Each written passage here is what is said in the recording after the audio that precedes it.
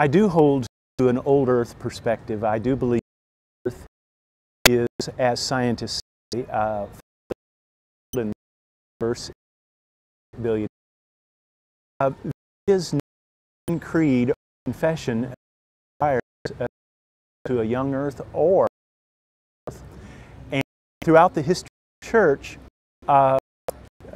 theologians have held to a position. Some theologians, Genesis 1-2, teach that the Earth is only about 6,000 years old. Others, as Saint Augustine, understand 7 days of creation to be 24-hour days. There is latitude faith.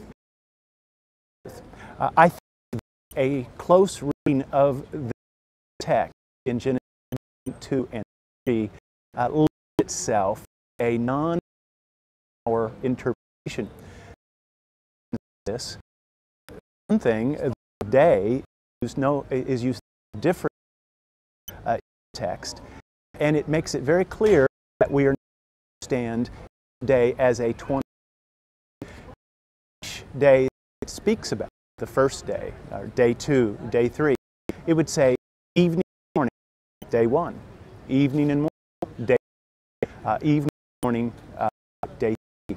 Well, if you think for a second, that's not a 24-hour period. Evening to morning isn't even the daytime. And morning is talking about the night, and it's talking about the time in which God created, and then there would be a period.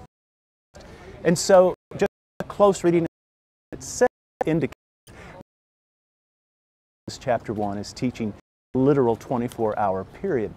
So I'm very comfortable with the Earth perspective because I think it fits what the text says, fits the latest findings of science.